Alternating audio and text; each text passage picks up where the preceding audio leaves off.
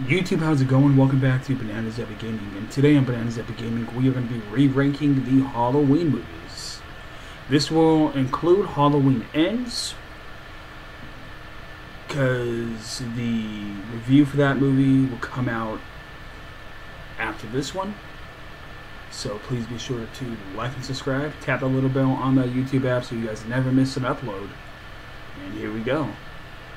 Coming in last place, no surprise, Rob Zombie's Halloween 2.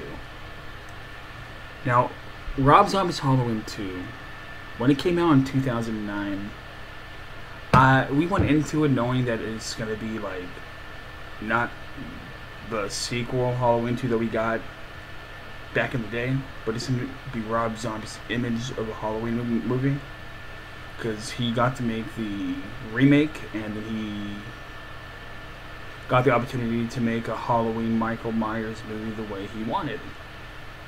And I'm not a fan of Michael Myers that talks. I'm not a fan of what the community calls him, Hobo Michael Myers. The only positive parts of this movie are Scout Taylor Compton, Danielle Harris, and that's pretty much it. Tyler Mane is a okay Michael Myers. Oh, and Brad Dourif, the guy that plays Chucky, was in this movie. So we had a little Chucky crossover.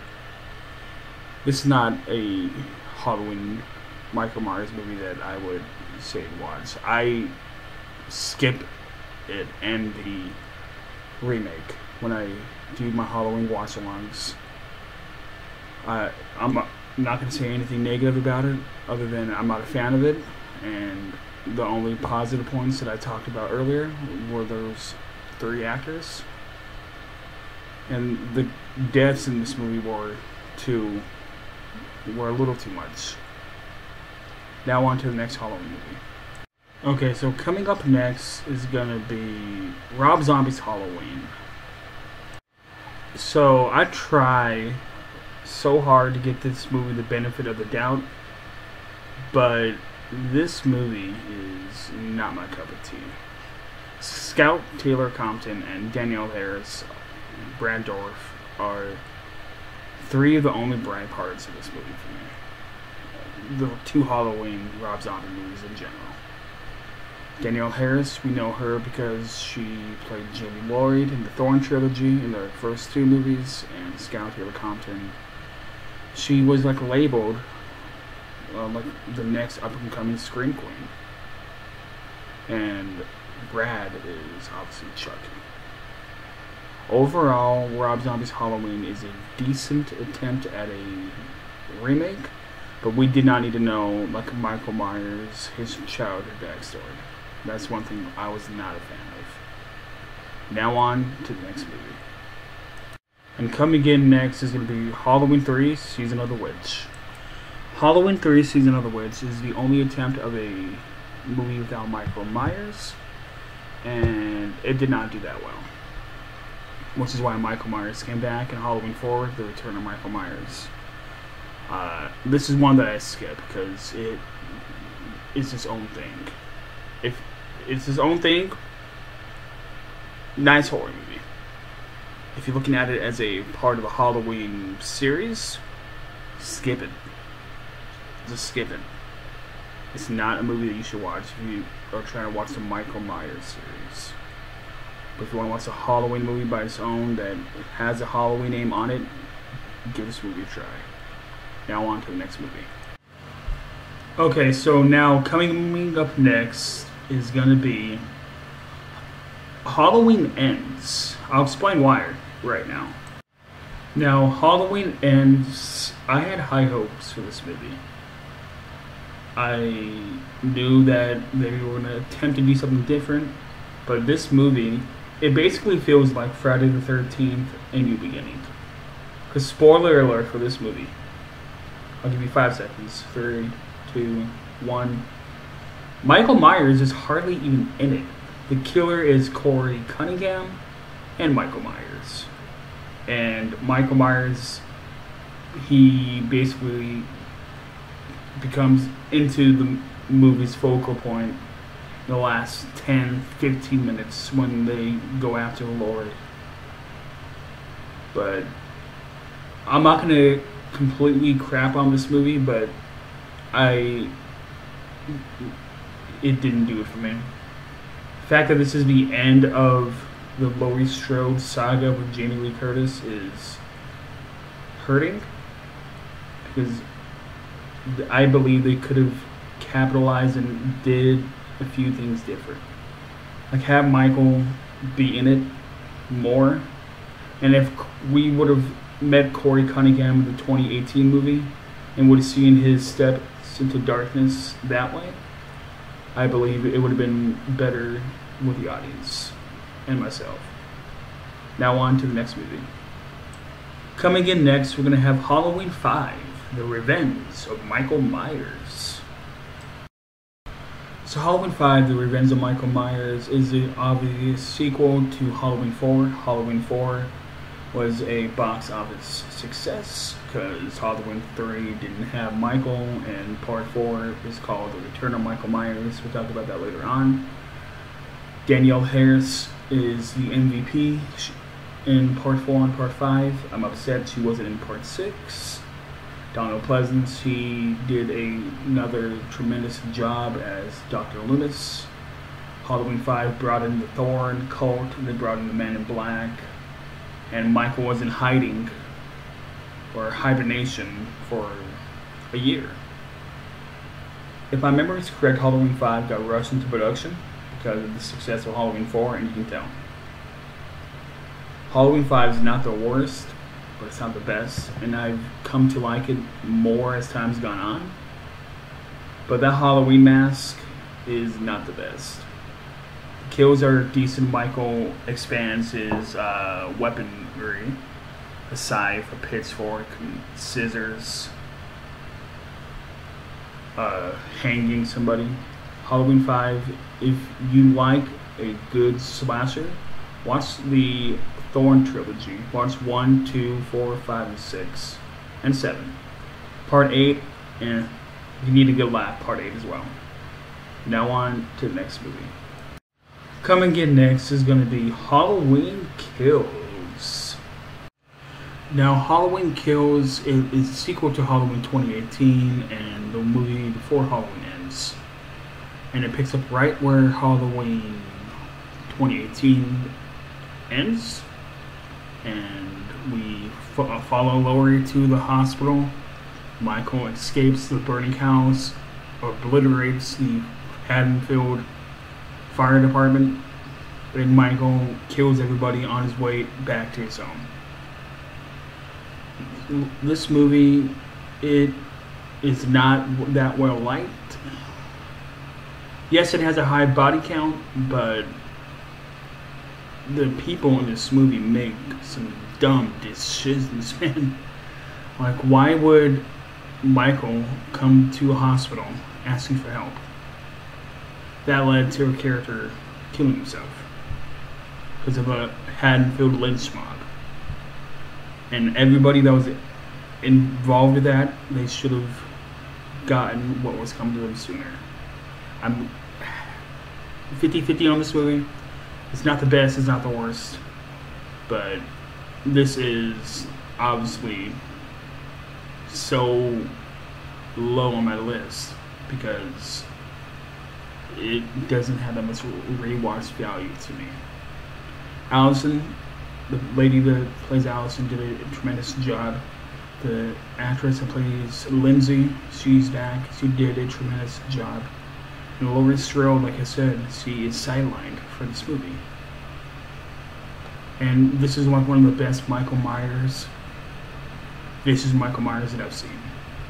Now on to the next movie.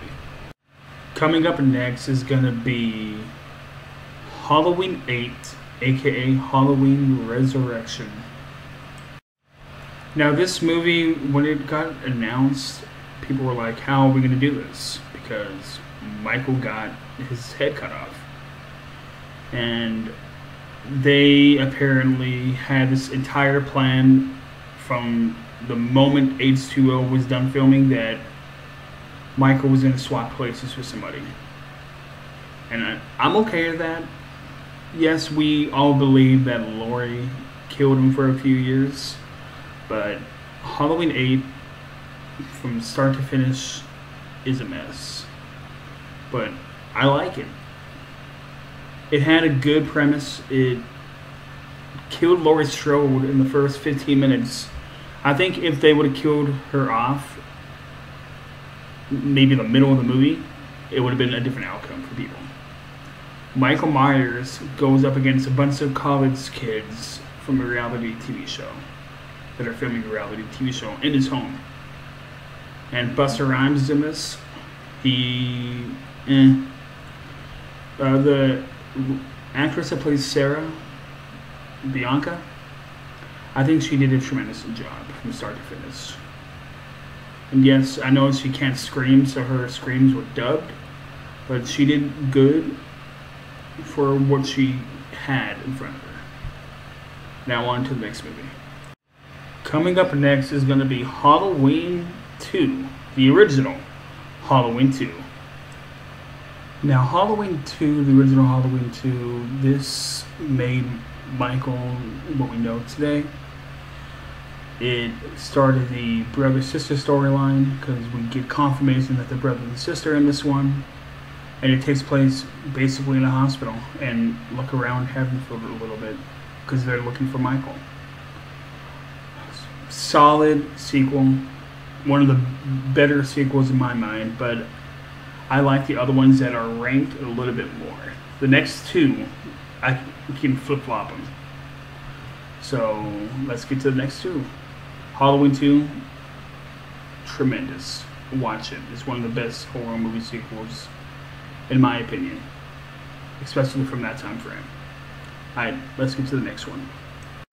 Coming up next is the theatrical version of Halloween 6.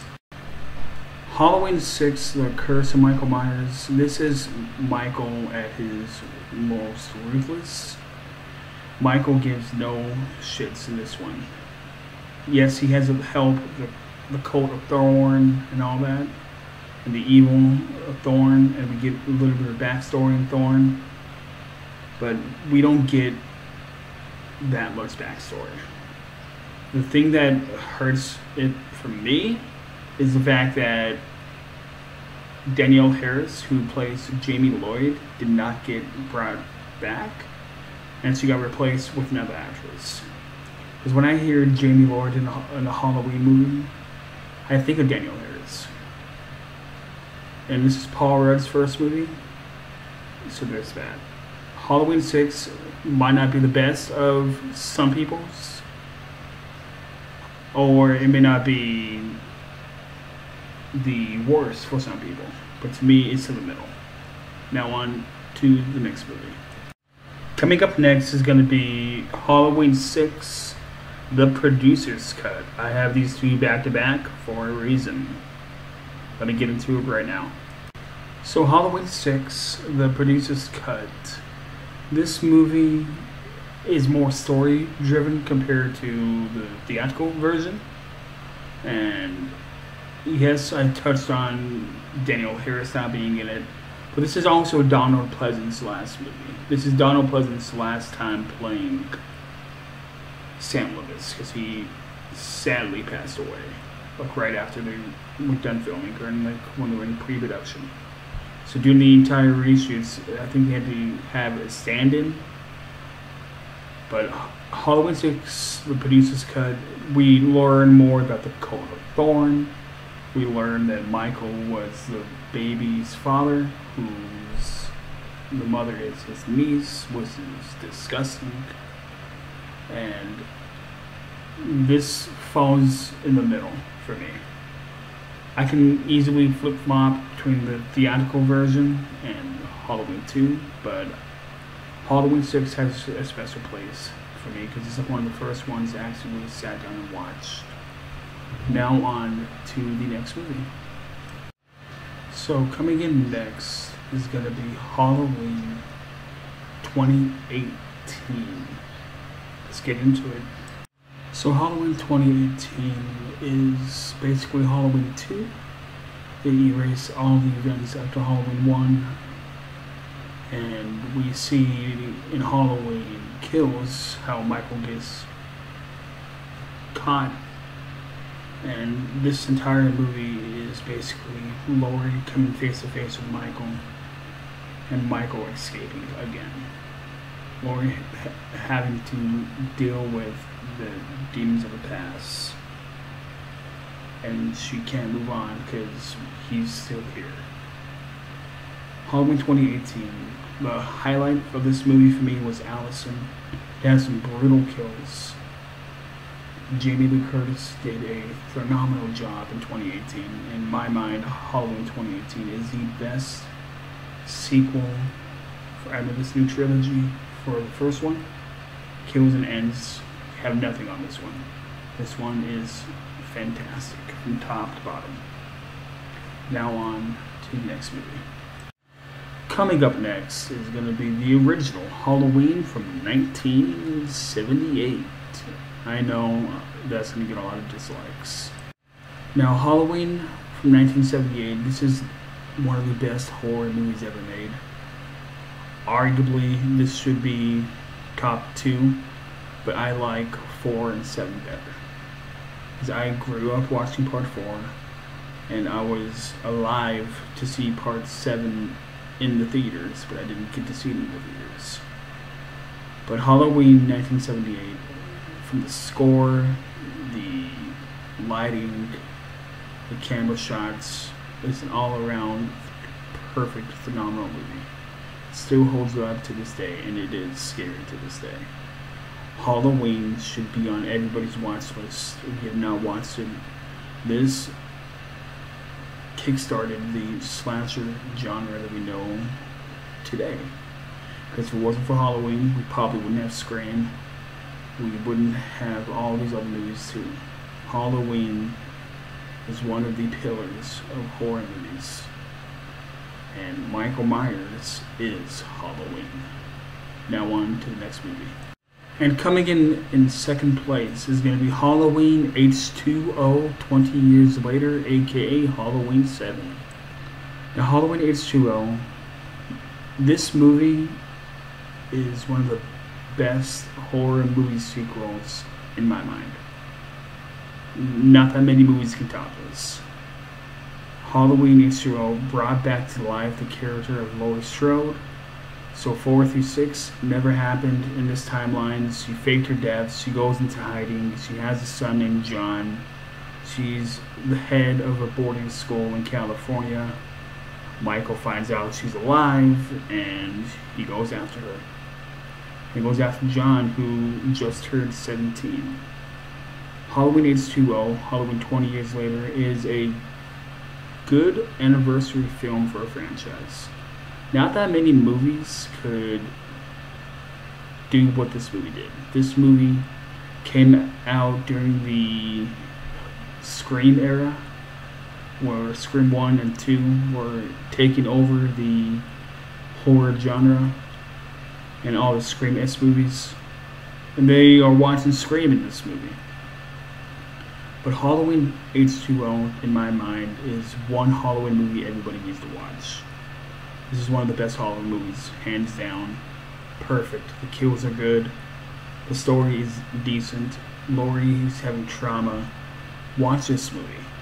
So this is what Halloween Kills and Ends should have been. It should have been on this level, in my mind. Because Halloween is one of my favorite franchises, and I will go to bat for Halloween, and I'll go to bat for Scream. But Halloween H2O, I've said this once, I'll say it again, is one of the best horror movie sequels of all time. Now on to the obvious #1 Halloween movie on my list. Okay, in first place is going to be Halloween 4, The Return of Michael Myers.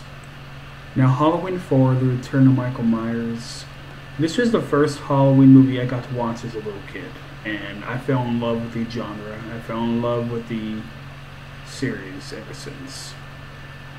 Danielle Harris, who we talked about before, this was her first movie, and this is the first movie that has the Cult of Thorn story. This goes from 1, 2, 4, 5, and 6. That's the timeline for this movie. And Michael wakes up from a coma because he gets put in a coma after the explosion of Halloween 2. Finds out he has a niece who is Jamie Lloyd. He's played by Danielle Harris. He wakes up, kills the paramedics, and heads on to Haddonfield, leaving a trail of bodies on his way. Halloween 4, it has everything that you need. It's spooky feeling, it has a good score, it has suspense, and it has some brutal kills. This is one of my favorite Michael Myers in the entire series. Out of all the actors that played him, Halloween 4's Michael was one of my favorites. Danielle Harris did a tremendous job in this role. I hope that she gets the justice that she deserves. Give her another 3-part story. Now that the Laurie Strode saga is done, let Danielle Harris come back, play Jamie Lloyd for another 3 movies, retcon everything, retcon part 6, say that the state troopers came and got her inside the police station at the end of part 5.